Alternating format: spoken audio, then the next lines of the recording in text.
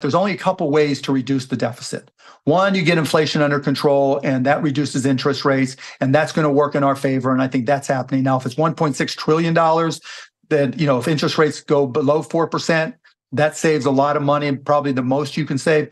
They realized efficiency is an important element. In her last speech in Pittsburgh, she talked about how long it took. It only took 1 year to build the Empire State Building. That is crazy. There's too much friction in the government to be able to do building the right way. They're going to reduce friction. I've had conversations with them about AI as a service and being able to optimize integrating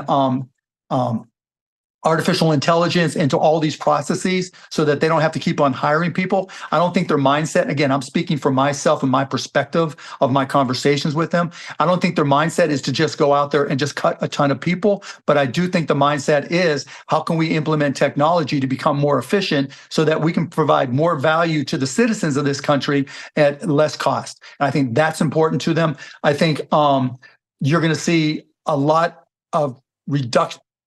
I'm trying to think of the best way to say it. She knows that technology is the ultimate driver of success. And if she supports new technologies, and you heard that again in Pittsburgh, she mentioned blockchain, but more importantly, she mentioned AI and how AI is key to us being a dominant military, having our military be dominant and to have our economy grow. Because the other way to get results isn't just to slash and burn like a Vivek wants to do, but to grow the economy. And that there truly are ways to grow the economy without just more spending. But do you support Elon Musk going in? Like, if you're saying shed regulatory burdens, shed inefficiency, improve productivity, don't we need an Elon Musk style model that, Trump has talked about with Elon? Send someone in and let's go fix the inefficiency across all of the administrative efforts run by the federal government. One, first of all, when you just when you do a Vivek type, just cut the Department of Education, right? Whatever it is, we don't know what Elon would actually do. Well, I think that triggers a recession because then you got a lot of people unemployed, right? Exactly right. And there's contracts. And so that means the United States of America is violating all these contracts with small businesses and medium-sized businesses. And maybe Elon put Doge in the treasury, who knows? And that's how we make it all up. But you can't just slash and burn, to your point, Dave. I mean, it just won't work.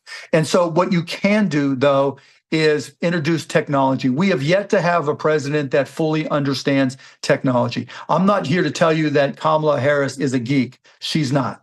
But she understands the impact, and she has a lot of people who truly are geeks around her. And she truly believes that implementing technology is a way to improve efficiency. But the whole idea is you can't take the libertarian approach. That's ideologic. You have to take a problem-solving approach. How do you look at any specific problem we're trying to solve? How can you apply technology to that? I think you will get that from the Harris administration, as opposed to Donald just talking about the AI and how much energy it consumes. Mark, you said of all the roles, if there's a Harris administration, you said you want to run the SEC. Why? That was bullshit. I was just trolling Gary Gensler. Yeah, I was just trolling Gary Gensler because it's fun to do. Yeah. Okay. So do you think, and particularly why has he done a particularly bad job? Are you just trolling? Are you just trolling David Sachs when you say you're trolling me now, right? Well, I can't keep up with the trolling. And I think you need to ask him to control the trolling. Area where I agree with Mark. Nested trolling. No, so Mark, you are actually supporting. Mark is actually supporting Trump. He's just trolling Sachs and coming on the show. He's been going on for weeks. I know he's not supporting Trump, but I tell you one Republican that, as I understand it, you are supporting is John Deaton, who is running against Elizabeth Warren in the Massachusetts Senate race. Yep. So I'm curious about this because I think this is an area we could agree on. You're not a fan of Elizabeth Warren at all. I didn't know that. That's pretty interesting.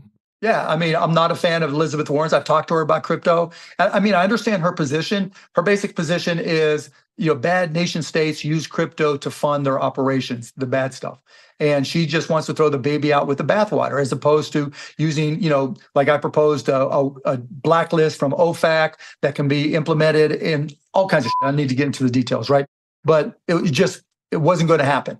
And so when John, not just being pro-crypto, but, his background, his character, I thought really was a positive. And so even before he got through his hat in his ring, I was talking to him, supporting him, giving him feedback and helping him. So again, I'm not a Democrat.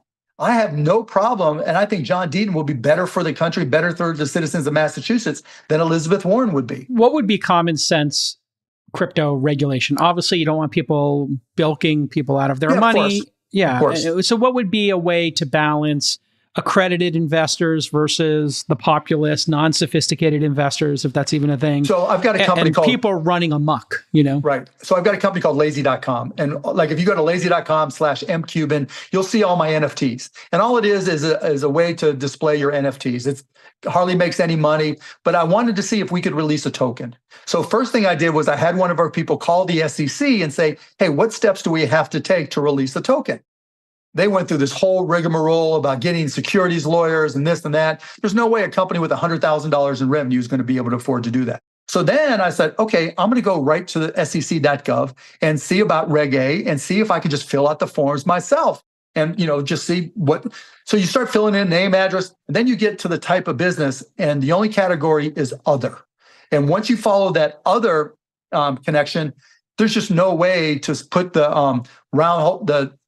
there's no way to make it work. You can't make it work.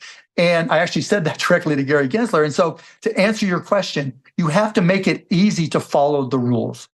And you can't, and in terms of everything being a security, Gensler says everything applies to Howey, right? There's a Howey rule and everything, but the reality is there's also a ruling that came after called Reeves versus Ernst & Young that had to do with interest. And if you think about it, if you guys ever shorted stocks or done stock loan where you can make some money off a stock loan?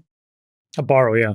Yeah. So, but you can make you can make one of your shares of stocks available to the borrower and get paid a VIG, right? You might get 10 or 12%. And so doing that is the exact same thing as loaning out Bitcoin for somebody else to borrow.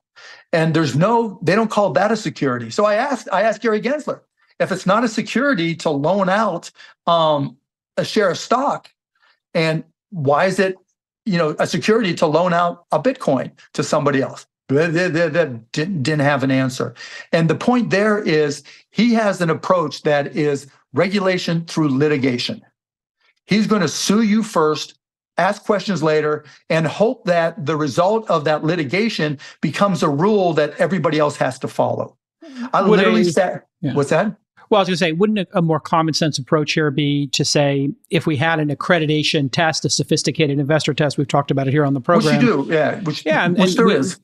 Well, there's not one for the populace to take, like a driver's license, where they could say, hey, I've taken this test, I understand diversification, et cetera. Yeah. If you're able to register with the Securities and Exchange Commission for your company for the release of your token, then depending on how many people you were trying to sell it to, you would only be able to do that with qualified investors. Right. But what happens is Gary Gensler is making it so difficult to register. And what he should be doing is saying, here's the bright line regulations. If FTX wants to loan out all their Ethereum, you have to do what they did in Japan. You have to have 95% collateral and 95% of anything needs to be put in cold storage. If he had followed the same rules for crypto that Japan did, FTX would still be in business. Sam Bankman-Fried might still be in jail, but FTX, 3 Arrows Capital, they'd still be in business because he did the wrong thing. Now, I've literally talked to Kamala Harris at lunch about this specific topic of regulation through litigation. And as a lawyer, she got it immediately, and she knows it's a problem. And they know, and she's even mentioned it in one of her speeches that that's something that they're going to deal with.